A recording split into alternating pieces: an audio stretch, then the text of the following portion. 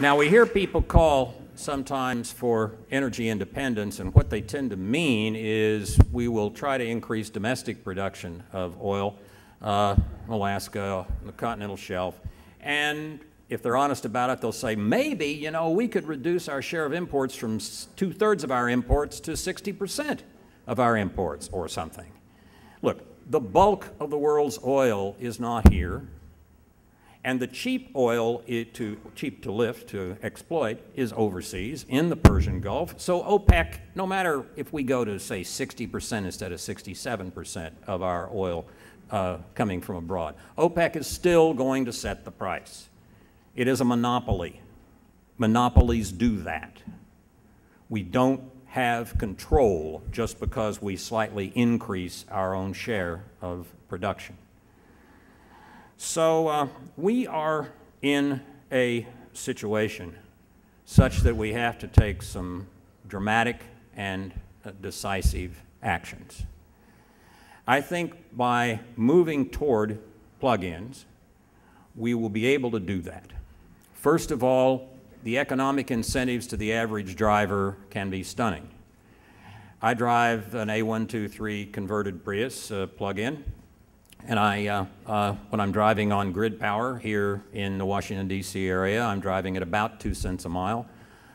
If we had off-peak overnight pricing, it would be about 1 cent a mile. Gasoline's about 16, headed up.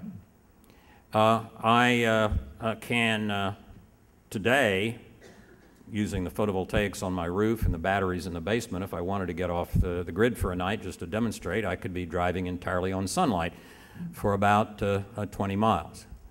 Now, these are early steps, these are early adopter steps that people are taking right now.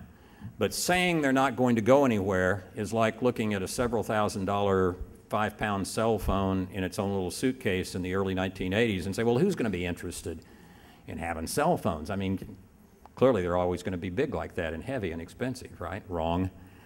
The improvements in battery technology, the improvements in photovoltaics, the improvements in a number of types of technology are going to make it possible, or beginning to make it possible, for us to utilize electricity in a very decisive fashion, not only to save money for consumers, not only to produce the energy that we use for driving and for transportation domestically, but to be cleaner. Pacific Northwest National Laboratory study, along with one from EPRI and Natural Resources Defense Council, make it quite clear that in the country as a whole, on average, 20–30% of your global warming gases that you emit from an internal combustion engine, you are basically improving that by 20 or 30% by shifting to a plug-in. And in a clean grid area like the West Coast, you're improving at 80 to 90%. In 1 or 2 states that are very heavy coal, you're at the margin or maybe not improving it. But as the grid cleans up, as Dan pointed out, as the grid is cleaned up, the cars will be cleaned up as well. And Pacific Northwest study also indicates you can have over 3/4 of the cars on the road be plug-ins before you need a single new power plant. Because with time-of-day pricing and a smart grid, you can move in such a direction as to do your charging at night or do it in such a way that it doesn't stress the grid. That is also helped, of course, by the improvements in batteries and storage. And finally, one interesting thing about driving on electricity is that it is so cheap compared to liquid fuels. I believe it helps protect the alternative liquid fuels, such as ethanol, methanol, butanol, from the Saudis and OPEC doing to them what they did in the mid-'80s when they drove the price of oil down and bankrupted their competitors, and then again in the late '90s when they did something of the same thing.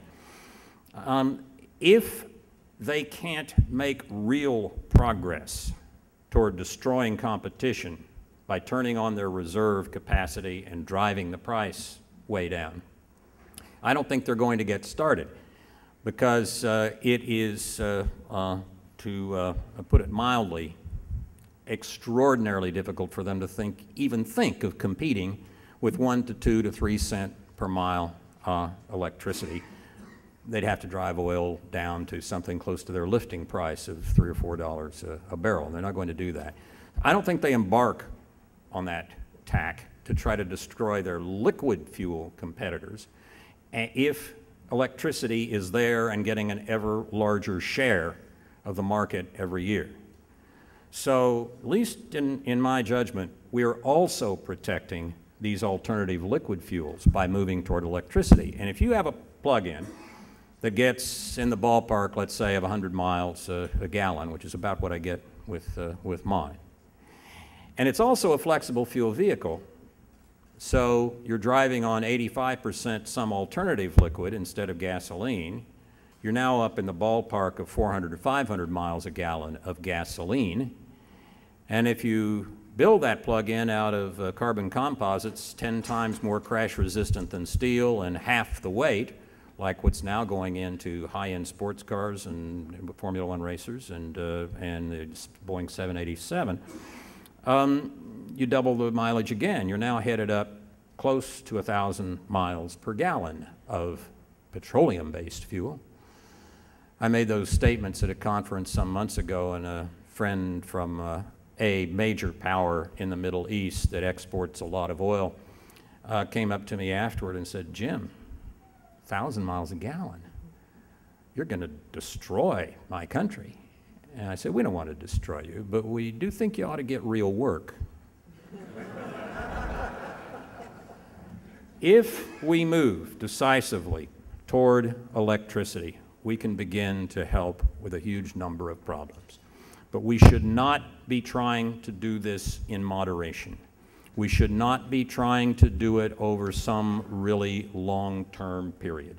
We should get ourselves in gear, hopefully in the next few months, but if not then with the new administration of either Obama or McCain, and move out decisively, the way the United States moved to take charge of its economic changes in early 1942, matching the president's call for mobilization to do it. We need to do to oil something analogous to what was done to salt at the end of the 19th century. Annie Corrin came up with this wonderful analogy. Salt was the only way to preserve meat until very late in the 19th century. It had a monopoly. Believe it or not, countries went to war over salt mines. If you had a salt mine, you could dominate your neighbor. It was a very big deal. Today, with salt on the lunch table out there, you know where it came from? Are we salt independent? Do you care? Does anybody care unless they're in the salt business? Of course not. It's a useful commodity that does some things, and we buy and sell it in international commerce. Nobody dominates their neighbor anymore because they have a salt mine. We need to do that to oil, and we can do it with electricity the way electricity affected salt monopolies in the late 19th century. We can, we should, and we must, as a major national priority, destroy oil's monopoly. Absolutely, totally, completely destroy oil's monopoly.